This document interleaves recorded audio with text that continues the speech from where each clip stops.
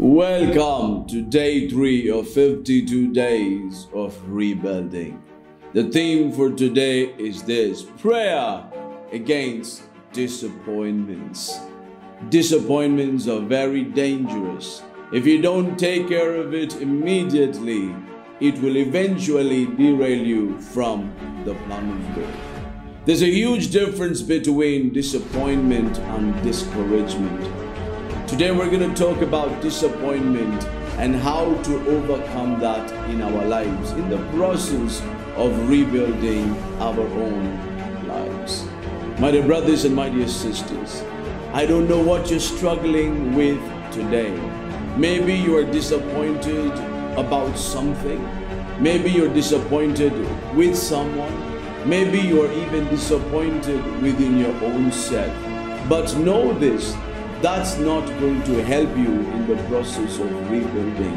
The Lord wants to remove disappointments far away from you so that you will be glad in what you're called to do in your life this season.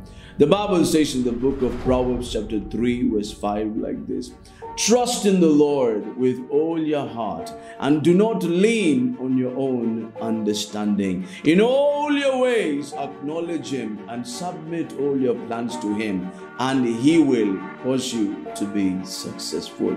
That's it. How do I overcome disappointments? Trusting the Lord with all my heart. How do I overcome this disappointment that I'm actually fighting every day within myself? Do not lean on your own understanding. Hold on to His promises.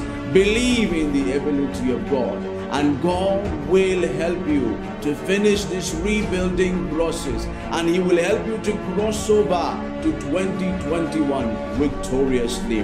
The Bible also says in the book of 2 Chronicles chapter 15 verse 7 like this: as for you, be strong and do not give up, for your work shall be rewarded.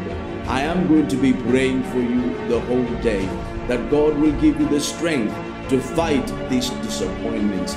You will finish this rebuilding process for the glory of God. Thank you so much for tuning in. God bless you. Bye-bye now.